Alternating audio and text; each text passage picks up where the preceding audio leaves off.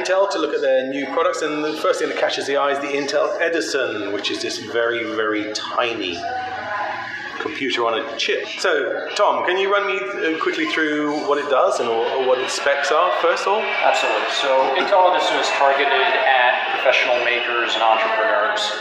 It is based on a dual-thread, dual-core Intel Atom CPU clocking at 500 megahertz. The form factor is slightly bigger than an SD card. It's based on a dual-core, dual-thread Intel Atom processor. There is 1 gig of DDR3 copop here. This is the PMIC. This is a 70-pin I/O connector. And the I/Os are Arduino compatible, right? That is correct. Right. That is correct. You see a debug port here. Right. This is 4 gig of eMMC on this device. You see a Wi-Fi and Bluetooth LE module, the antenna coax, and then the antenna. And that's the Bluetooth and Wi-Fi there. That's correct, right there. Okay. And the antenna's there. The antenna is down here. Oh, sorry. Okay. So, what kind of outlets? Where do you expect it to be sold through? It'll be sold through a number of different channels to be announced. We intend to make it very widely available to entrepreneurs and professional makers. Awesome. I like it. It's really quite dinky, isn't it? I like these small things. I look forward to seeing that in robots and various bits and pieces in the future. Right, so this is Juliana Intel. What have we got here? We've got a dual boot Chinese tablet, yeah? Dual boot tablet from an ODM called Denyu. Denyu? Denyu. D-A-N-U-E-Y. Okay. W, sorry. So basically, this will be sold in different countries under either the Denyu brand or other brands. For example, in France, it's sold under the Thomson brand. Thomson, yeah. So it depends on what the country brands want to sell. It is capable of booting either in Android 4.2 or under Windows 8.1. And of course, when you have the full Android ecosystem and the full Windows ecosystem on the other side, and you can switch between the two by simply rebooting the device and go back. So we're in Android now, obviously. Yeah, we are now in Android. Yeah. Do you know? Oh, sorry. I was going to say, do you know what the specs are? How much RAM and stuff it's got on it and that sort of stuff? 4.2.2. 4.2.2. Yeah. We have Atom Z3750D, if I remember well, which is a Bay12 processor. Okay. Can you boot it into Windows for me now? Yeah, we can. Boot to Windows. Alright, you just do a straight boot. You can do a straight restart to Windows without Yeah, directly. So cool, that's a warm start. So quick. Well, I say let's see. Quick in the fashion that you have to reboot, huh? Yeah, absolutely. But nevertheless, as you have both environments, you can have your work done in the Windows environment, switch to the Android environment to consultation, extra gaming. Wrong password. Wrong password. Bienvenue. Yeah, it comes from the Paris office, as you can imagine. And here we are in Metro. Wow. Here we are in Metro, Windows, whatever. Yeah, good luck finding your way around Windows 8. Oh, it works pretty well. Yeah. No, it was 3740D. Sorry. Oh, hold on, let me just get 1.33 gigahertz. Okay. Intel Atom as dual core, I assume. Yeah, dual core. 2 gigs of RAM. Yeah. Okay, cool. I will switch back to Android. Okay. I completely ruined your whole demo, haven't I? Sorry about that. No, it's not an issue. I mean, it's important to show you that you can go from one to another OS. Yeah, I like that. Almost a snap. Almost a snap. Yeah. 2 or 3 snaps. Almost instant. Give or take. 5 seconds, 15 seconds, 20 seconds. Okay, so it will reboot, and when you have the boot screen, you can choose either Android or Windows. Oh, right. And also can choose the default system. If you don't choose anything, it will boot in the default mode that you choose. So you select default, and is that a Windows button or is that just a Windows sign? It's actually a button. Here you have right. to choose. Here I choose the fact that we are booting by default on Android. So it now boots default in Android. Right, and are these out yet? These tablets they're selling in France under the Thomson label, or are they coming? They are selling for 300 euros. Okay. And in other countries also it will also be available from retailers directly under retailer brands, or from other brands who want to use this device. Okay. And it's quite a nice. I mean, it's quite a solid. It's quite solid. Yeah. Nicely built. What do we got? We got USB, micro USB, mini SD card, mini HDMI. Right, yeah. So all the stuff. And was it take up to 64 gigs of micro SD? Up to 64. Okay. And you have a 32 gigabyte flash on board. Okay. Most convenient. Cool. And it has a handy little. Plug directly to this keyboard, which is so basically if you have it like this, if you close the lid, very easy to open, like an origami. Yes. Hold it like this way. Here, stands perfectly in the screen and it's perfectly. Yeah, nice. Nice keyboard as well by the looks of it. Yeah. Bluetooth keyboard, I assume. Bluetooth keyboard, yeah. Yeah. Wow. So apparently Fruit Ninja reads your calendar info. I wonder why it does that. Oh, that's why you have security on your tablets to find out that kind of stuff. Okay, so here we are. We're just going to look at the Intel RealSense, which is a 3D motion sensing system.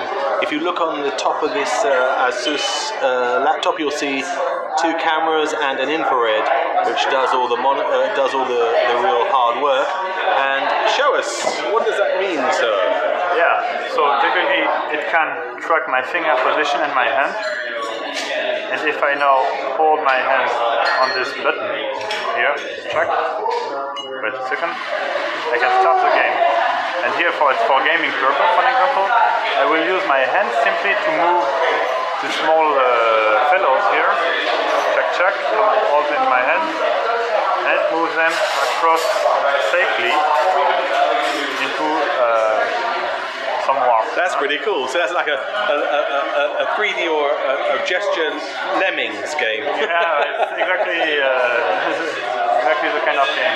And of course, you can have different ways to use your hand. It's your own palm. Also tracks the beginning of my arm. So is it just for gaming? Is there anything else you can use it for as well as gaming? You have actually kind of application you can have. This is of course gaming and different control application from a PC. It could be used to control the internet, control films, etc., moving away. Like gesture recognition, and unlike the Kinect, the thing is it spots fingers as well as the whole. The Kinect spots the whole hand, whereas this can see fingers. So the fact that you can see fingers very sharply makes you also able to invent new devices. For example, we have a device in France for the moment, which is a harp without strings. And the camera is simply taking a look at the finger's position in the space and reproduce the sound that you would have with a harp. The harp. Cool. So you can play a virtual harp. I'd like to see that in action. Okay, awesome. Thanks. So this is the same technology, but used in another way. So the same kind of. So the laptop here is. And I don't know if you can see this. It's projecting its.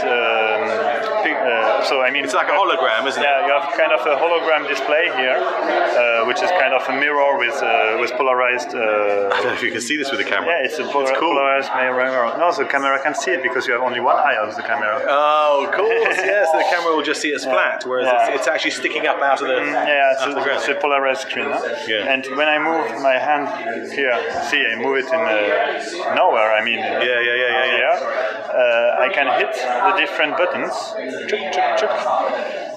because my finger is simply recognized by this camera anywhere in space. That's really spooky. It's a shame you can't actually see how it hovers in space. I need a stereo camera or something, or a 3D camera, and I don't have one. That's pretty cool. I can move the wall just by without touching anything. That's really cool. Can I zoom? Can I do a Minority Report? Not on this demo, but you have other demos on the... This is a technology demonstration of what we think the car of the future might do for you. Right. We feel like the car of the future will care about you. It'll care that it knows that you're in the car. It'll care about you? Yeah. That's so sweet. That's so Disney. It is. The car of the future will understand that you're in the car. It'll understand who's in the car with you. Maybe a family member or maybe not a family member. It'll understand their tastes. It'll understand their preferences. It'll understand their moods. It'll understand what you're expecting. So this is post Tesla. Way post Tesla. Way post Tesla. The car is not just one computer. It's about 180 computers. What now? Yes. 180 computers. About 180. And what do you envisage that becoming in the future then? Well, 1,000. May or may not. It just depends on maybe that there are not more. It's just that they may be more complex. So we're here in London, and we're maybe not in London, but something similar to London, where we have a car that is shared. So we'll hit the OK, and based on that shared key method, it actually authenticates and then synchronizes your data. Right? So with your phone, is this going to your phone? This is connected to your phone. Okay. Now, once we start this engine, we can see that we have already an infrastructure that knows it's 35 miles per hour in this. So you've got a heads-up display in front of you. It's got a certain amount of knowledge base already. We'll go down the street here. Remember, I'm waiting for that important email from my doctor. You're a very good driver. Thank you. Well, there it is. That's the email from my doctor. But notice it's just displayed that it's here. It just has not. It knows. It cares about me and it knows that I'm not ready for it quite yet. Right. Okay. So now it notices there's another stop ahead that they think is safe to look at this email. So it'll come up here and come up to this stop sign here, top light here, and. Now the car is stopped, so now my email from my doctor has actually shown up, and it knows that it's safe. Lab results are in, and please call for an appointment. Now, my heightened emotions might come into place here, and the car might need to react a little more. So the steering might be tighter. Right. It may not allow me to accelerate quite as quickly. Right. It might not allow me to go past the speed limit. Right. Based on the emotional state of being. So it'll govern the car for you. Won't that be really annoying? Possibly. I mean, it just kind of depends. Yeah. We have school buses in the U.S. Right. School buses cause delays, which can be inefficient on the stop, go, stop, go. So it gives us an option to kind of reroute. Okay, so we've come to here. This is an infrastructure component, so the infrastructure of the school bus notifying that I'm here, I'm stopped, comes back to this car. So this car is really aware of its surroundings, right? When we came up to that red light... Is it doing that stop for you? It's making you stop, or you stopped? I stopped. Okay, you were told to stop, okay. I have a daughter, her name is Steph. She's calling in.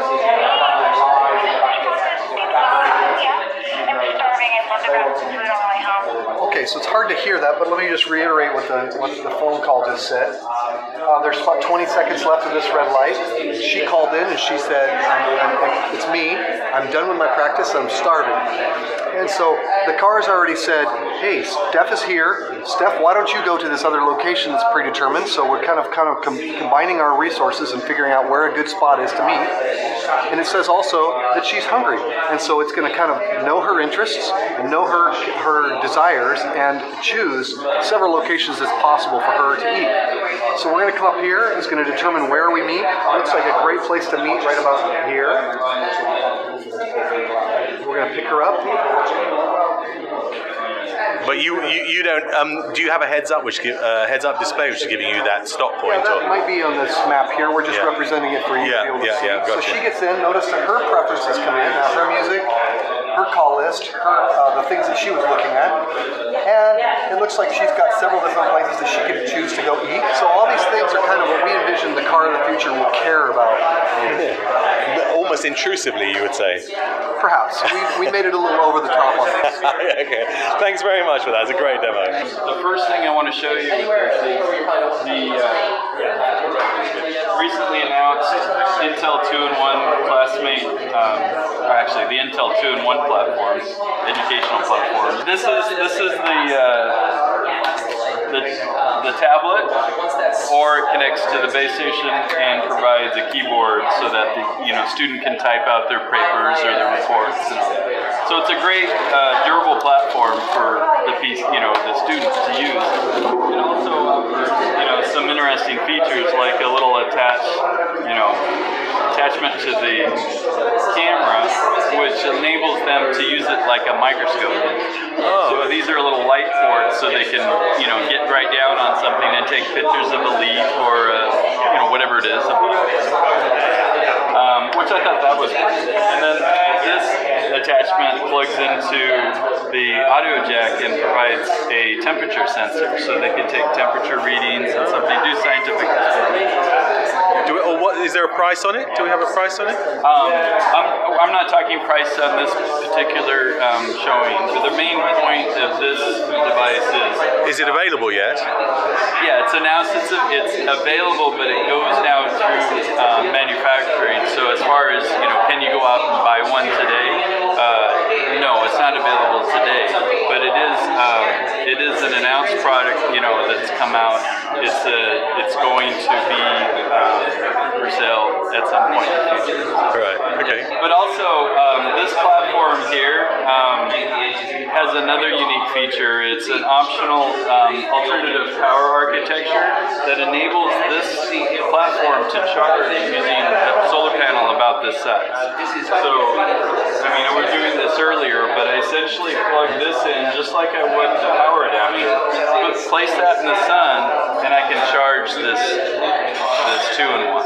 And the 2-in-1 platform then, can go anywhere in the world and be used, as a student platform for learning. And it will charge efficiently. The big problem with solar, of course, is that it's not as efficient as you'd like it to be. Well, what's happening is we're measuring the amount of available power at the port, and we're determining whether or not we can use it or not. So if a cloud comes over or it gets too dark, then it'll shut the port off and not use it. If I did that with a conventional laptop or a tablet or something like that, what happens is as the power comes up on the solar panel, eventually it sees the voltage that it wants. It comes up and says, oh, I can do some work with this, and it turns on its power circuit, which immediately causes a load that brings the voltage below its threshold, and you end up with this oscillation. That can eventually potentially do damage to that circuit. What this does is it's always monitoring that power coming in on the port, and it's using it as best it can. It's been running all day, and you can see it's doing all right. Show me the proof. Show me the money. So there's a 2-battery system. This piece is at 15% on the base, and we're at 89% on the tablet. And that's after all day. What time is it now? It's about... Yeah, I started about 8 o'clock, so it's like 3:30. It's quite cool, isn't it? Yeah, I'll run the video. You can kind of see. So what's the processor in it? It's an Atom. Work with 10 million educators in Dual core? plans into Yeah, show me whatever. this technology. Video is nice. I like the screen. Yeah, it's really quite runs really good. Yeah. So Atom Z3740D. 1.3. It's got 133 and 133. So dual core, yeah, and with 2 gigs of RAM. And touch support Windows 8.1. That's fascinating. Oh, that's really a nice little box. I know. I was talking to someone earlier, and they're going, "I want one." Yeah, it's cool. It's cute. It's cute. I can see it being, this all-in-one little stylus. Kids will love it. Nice and light. Yep. The official name for this particular platform is the Intel Education 2-in-1. 2-in-1. Yeah. 2 being tablet and laptop. Right. Okay.